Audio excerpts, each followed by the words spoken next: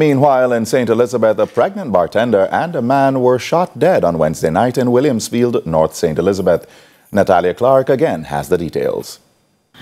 Over 33 spent shells were found at a bar in Williamsfield, St. Elizabeth Wednesday night, where a pregnant woman and a man were gunned down. The woman was identified as a 20-year-old Kishira Arscott and the man, 37-year-old Dane Morgan. They were taken to the Black River Hospital where they were pronounced dead.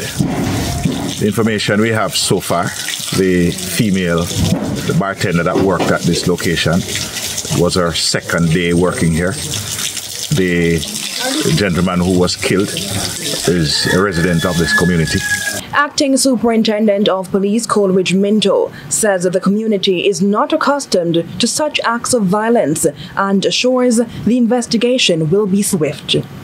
We are ensuring that our CSS team, supported by our station pastors and chaplains, will provide support. The gentleman had a number of children, many of them who are traumatized out of this incident, as well as children in this community. And so we'll be providing additional support to them. We will continue the investigation until we find the persons responsible for this gruesome killing of these two people. St. Elizabeth recorded 11 murders as at April 4, 5 more than the same period last year. Shootings and persons injured in shootings also increased. Natalia Clark, CVM News.